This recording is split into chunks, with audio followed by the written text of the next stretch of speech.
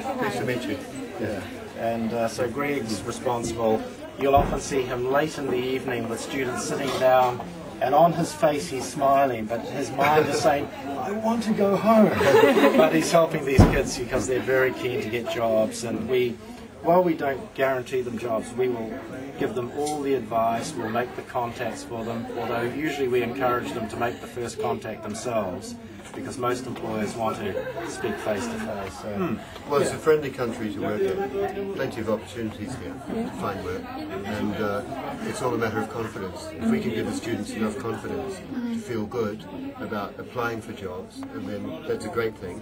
And there's no better experience no better way to practice listening and speaking, especially, than to work here. And travelling also is great because you meet lots of people. But working is a terrific way to practice English as a second language. Yeah. When do they usually work? Where? Jobs?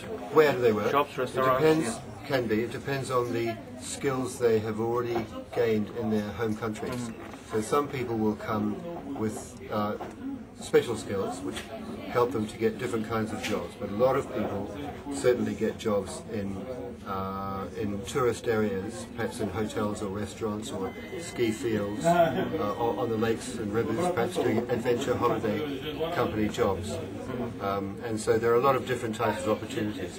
But if they are professional people, and if they have a good English language level, it is possible to get perhaps a more senior position. Yeah, it depends. Yeah. like Vicente is probably a good example of that, with his veterinary qualifications. Yes, that's right. So one of our students from Chile, who is a vet, very, very poor English when he came here, and he was with us for about, 4 months? Yep.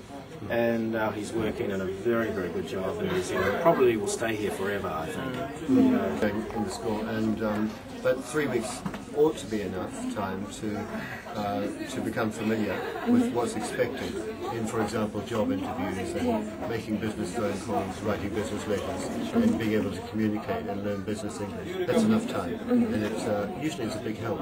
But usually the students have done at least 4 weeks of a general English course first, and then they move on to as a sort of an option.